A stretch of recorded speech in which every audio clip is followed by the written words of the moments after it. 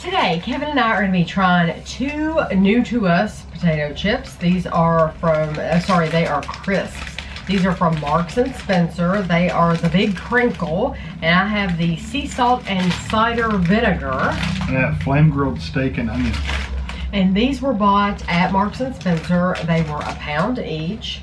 We're going to try the Sea Salt and Cider Vinegar first. They are all British potato crisps. It says they are cider vinegar and sea salt flavored crinkle cut potato crisps. Can't get any simpler than that. Yeah, same thing. And mine, it says the flavor. It's pretty much it. Yeah, these are crinkle. I like crinkle chips.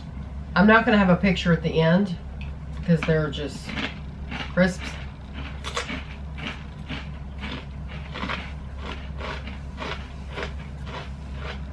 They're like the vinegar. They're good, but they're vinegary. Yeah, they're very gum. They're very crisp. They're a little harder than what I'm used to, yes. like Wavy Lays or something like that. Yes. They're a little hard. But, yes, they are a hard chip, but they're almost like the crinkle cut kettle chip, almost. Mm-hmm. Very crunchy, very hard chip. But I love the vinegar.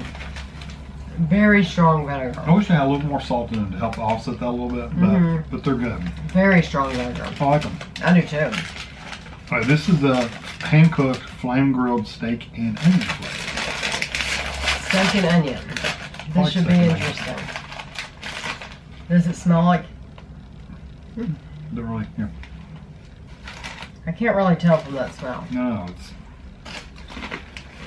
these are not huge either. That's good though. It tastes like a Funyun. It does taste like a Funyun. I agree. I knew it tasted familiar. It's like I was going to say it tastes like a French onion soup. Okay, a French onion soup is a better way to explain that. But no, a Funyun's pretty close to it. We have these. They're onion-like.